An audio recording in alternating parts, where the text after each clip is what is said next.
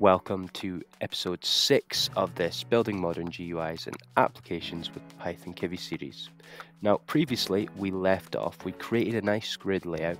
We could input some email data, a masked password, we would click the submit button, and from there we could go ahead and view those details in the console because we had specified the logic to capture that. That's great. However, inevitably, we will have to create more complex GUIs and applications.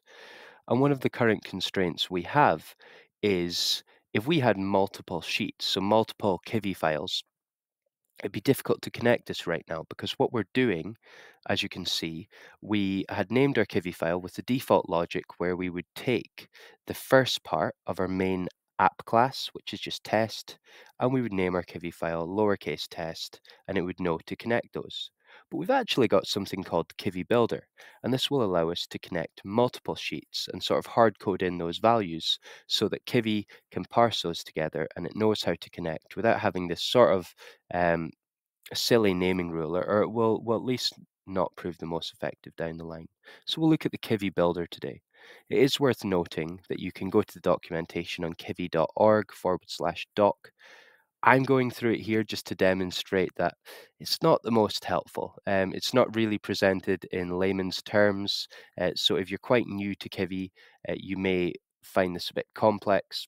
We talk about instances of classes, but if you're not used to sort of working with classes in Python, you may get a bit confused there. So I will go ahead and attempt to explain this in simple terms. This is one of the methods, build.load_string, but we can actually build directly from a file in our directory.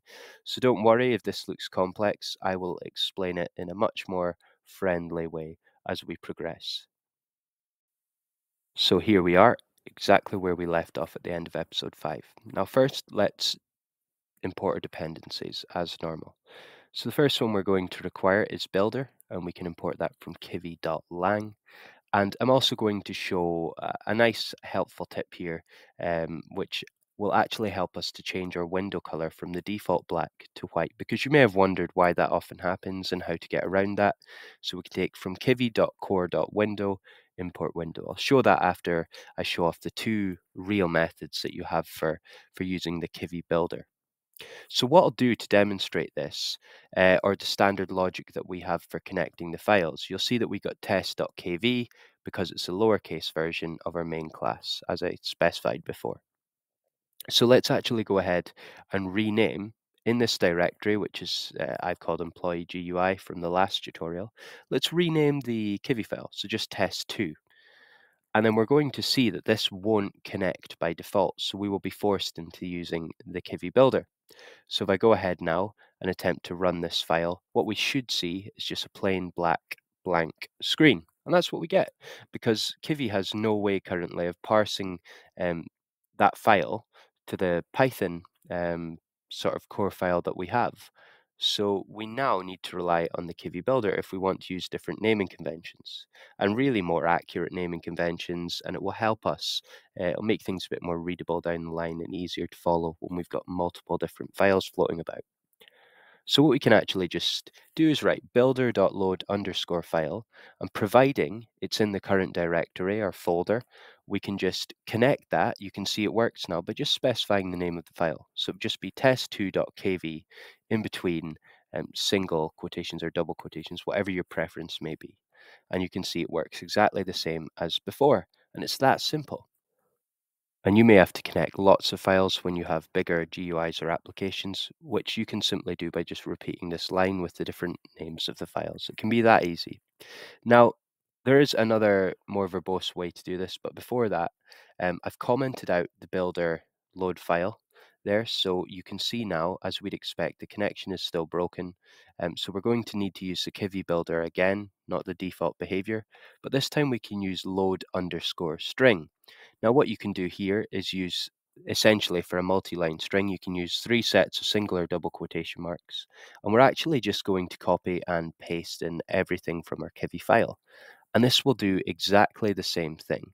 Now, I can't think of many instances where this would be, or any instances actually, where this would be more useful than the standard just taking the detail from a file. There may be some constraints, but I would suggest Although this works, as you can see, exactly the same, it's infinitely more verbose and it will make things harder to read down the line. Um, Yeah, and it sort of takes away from some things that we're doing, like trying to abstract our code and separate things out because now it's just a lot bulkier. So what I'm actually going to do here is I just wanted to showcase that this works. I'm actually just going to delete this whole thing because we really just want to use the standard Kivy builder there, and we'll be able to get the desired behavior very easily, as you can see.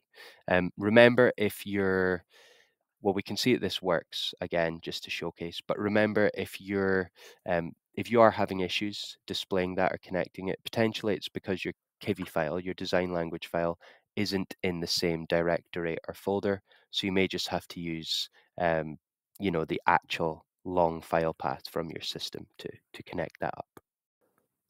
And I just wanted to make this video that bit more valuable by just adding in a helpful tip. You saw that we imported window. Well, what we can do here is just after our build method in the main app, we can type window with a capital W dot clean color, and we can specify that with four values that are one. And then when we save this, Control S, and then run the file, you will see that this will actually generate a white background because, yeah, you may not want that, essentially that dark mode as standard. You would obviously have to go ahead and, amend the color of the text and or labels and some of the other detail button text and so on. But yeah, that's how you would do it. So nothing complex there, just a handy tip for you to have as well. But we'll return to sort of the default.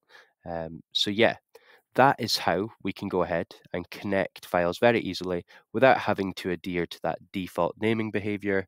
And stick around for episode 7, which will be released shortly, and we'll look further into layouts and again, working towards creating some valuable applications and GUIs.